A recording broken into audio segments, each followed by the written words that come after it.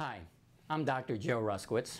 I'm an optometrist here at the Eye Institute of Selous University, PCO. 3 days a week, I'm in my own practice. We're very fortunate. It's busy. We have 2 optometrists and 2 ophthalmologists on staff. As all of us know, with third-party reimbursements being cut or kept at the same level for practically decades, examining patients, you have to be not only quick, but you have to be extremely accurate. So what we're going to talk about today is pupil testing. And all of us know that missing a pupil defect can have devastating consequences for the patient. So Gulden Ophthalmics has developed this instrument. It's called the Automatic Pupil Tester, APT. And with this, you're able to test pupils not only more accurately and efficiently, but with a higher level of confidence than you could ever get with a handheld illumination sight. And especially if you are a technician or you use technicians in your office, it helps to standardize it. So now, before we get started, there's a couple of things I would like to show you. The first is there is a lens holder in the back of the instrument. And for those of us that are presbyopic, you can insert a lens to help you see the pupils much more clearly and also help with the magnification. So for myself, I use a +250. I know you're thinking to yourself, he's much younger than that and doesn't need a +250, but I do. And you can play with different lenses that's going to give you your best view of the pupils while you're doing the test. Now, the next thing you want to do is make sure that the instrument is set here with this lever at the infinity setting. Next, you want to make sure this knob is set on the number 1. This is where you'll always start if you're going to measure pupil size first. And for the first pupil measurement, you're going to leave the lights on in the examination room. And this here is the on-off switch. Be sure to turn that on, obviously. The next thing you want to do just before you measure the patient's pupil size is to set each one of these at 30 for the left eye and the right eye, and you'll see that screen right there. And set that slider at 30. That's just going to help improve your accuracy when you do the math and subtract some numbers to make sure you don't make a mistake. So once both of these are set at 30, the instrument is turned on, the lights are kept on, and we're going to measure the pupil size of our patient here, Elliot.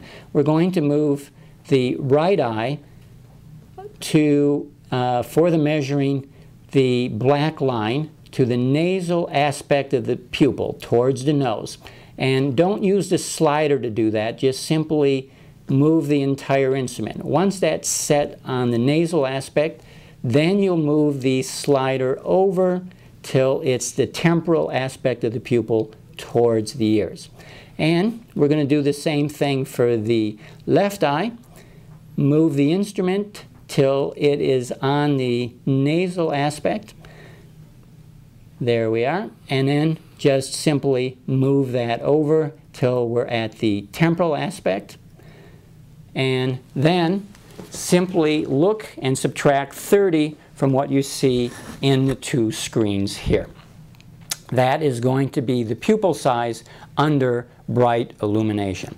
Now we're going to do that with the lights off. So you as the tester would turn the lights off in the examination room.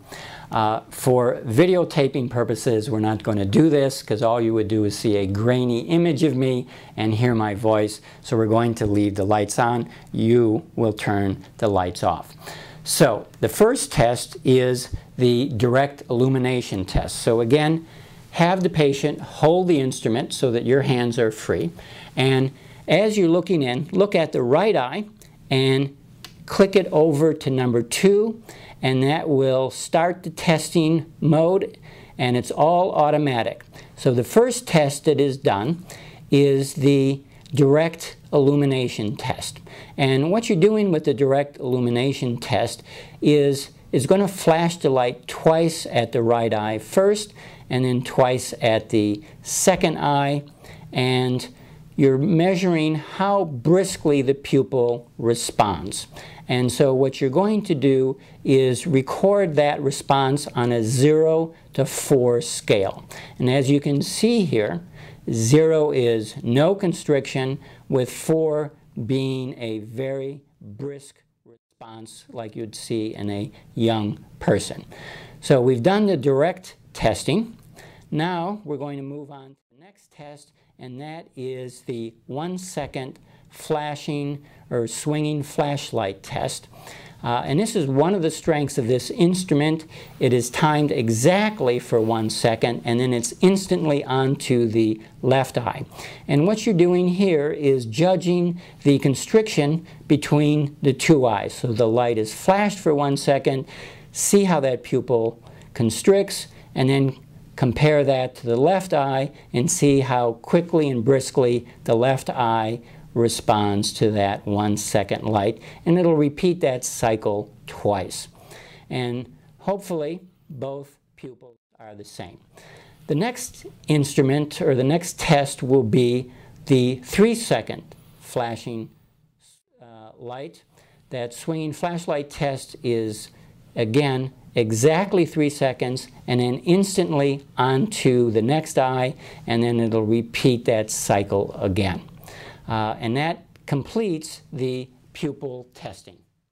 Thank you, Elliot. Now, there's one additional test that's going to be rarely ever used, and that is when you're doing the first test of direct illumination and you see almost no or no pupil constriction. So you want to do one additional test, and for that you're going to move this lever from infinity to the near setting. So you go back to here.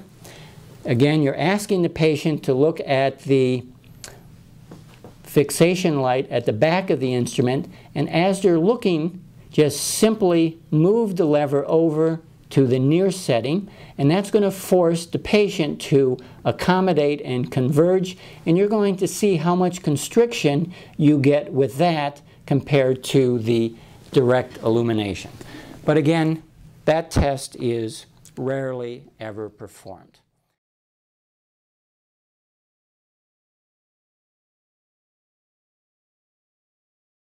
Now, a couple of hints I want to give you for use of the instrument.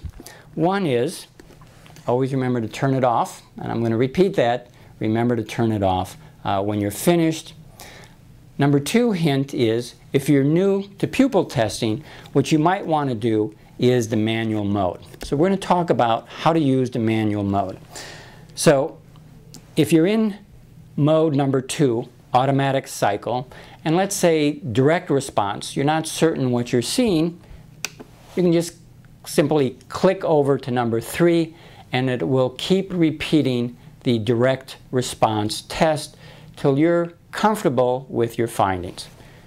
Go back to automatic mode, and it'll pick up where it left off, and that'll be going to the 1 second test. If you're on the 1 second test and you're not quite certain what you're seeing, go to click stop number 4, and that will keep repeating the 1 second swinging flashlight test. And once you're comfortable with your findings, you can go back to the automatic mode. And again, if it's the final test, the 3 second swinging flashlight test, and you're not certain what you're seeing, just click it down to number 5, and it'll keep repeating that test. Now, if you're new to pupil testing or new to the instrument, I suggest the first patients that you're doing, you do it in manual mode. So you simply, after you've measured the pupil size on number 1 setting, you go to, you'll always measure the pupil in bright and dim illumination. Then you'll move on to setting number 3, and it'll keep repeating the direct pupil test. And let me show you how we would do that. So we start out with the direct pupil testing, and it'll keep doing that till I'm comfortable with what I'm seeing. I simply reach up, click it one more time, and it'll go on to the 1 second test. And once I'm comfortable with that, I reach up, move it over one more click stop to number 5, and it'll keep repeating the 3 second swinging flashlight test till I'm comfortable with my findings. So in a sense, it slows down the test. Once you become comfortable with that, you can just basically go to number 2, and it will very quickly and accurately measure the pupils for any type of defect, much better than you can do with a handheld device. Again, remember to turn it off when you're done. And finally, there's a number of good videos on YouTube if you're not familiar with pupil testing, and it can show you what you would anticipate to see. We're going to show you some links to a couple of them, and if you're not familiar, check them out. They're all relatively short. They take 3 to 4 minutes. Thank you for your attention, and enjoy this instrument.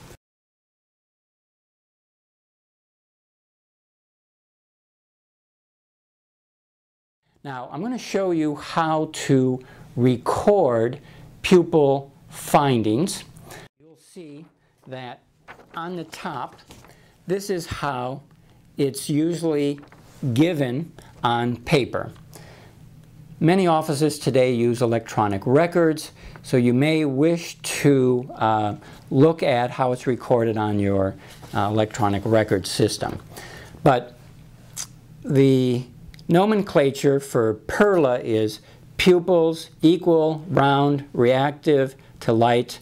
And if you do the test where you move it from infinity to near, that's the accommodative part. And you would record the accommodative finding very simply on the same system, the 0 to 4 system, with 0, again, no movement, and 4 being extremely brisk.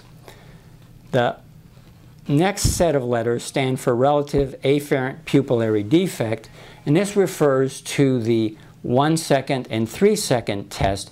If the pupils are different from each other in how they constrict, or for the 3 second test, how they release, then you're going to put a plus sign there. For Elliot, we can see that under bright light, normal illumination, his pupil sizes were 3. So that when I looked at the instrument, I had slid it over from 30 to 33. After moving it for both pupils, I set it back to 30, and in dim illumination, when I turn the lights off, I do the same thing. I move it to the nasal aspect of the pupil, slide it over, and it was 36 for each eye. They were both round. Here is a picture of a pupil that isn't round. This is a lady who had an injury, and it's her eye that you would record if it's a right eye above or left eye, that it's oval-shaped, teardrop-shaped, D-shaped, whatever shape that you're seeing. The R here stands for reactive. Elliot's pupils were brisk, so we put a 3 above and beyond. Above and below. If we had to do the test, we would record those numbers for the accommodation. So typically you've got a 0 or a 1 here, and you want to see if for the accommodative test whether the pupils constricted more than they did for the direct light test. Elliot's 2 pupils behaved identically for the 1 and 3 second test. If they don't, rather than a negative sign, you would put a plus sign. And that's how they are recorded.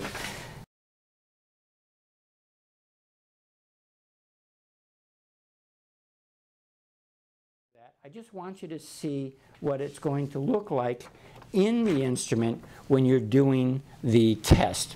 So when I measured the pupil sizes, I moved the instrument till it was at the exact nasal aspect of the right pupil, and then I slid it over and measured that in the temporal or towards the ear aspect of the pupil. And that difference between the two represents the pupil size in bright illumination. We turn the light off and we simply repeat the test again, where we put it on the smaller pupil or the larger pupil because it's dim illumination, and simply slide it over on the right, slide it over on the left, and each time we start the instrument off at 30. The difference between 30 and what you're measuring is the pupil size.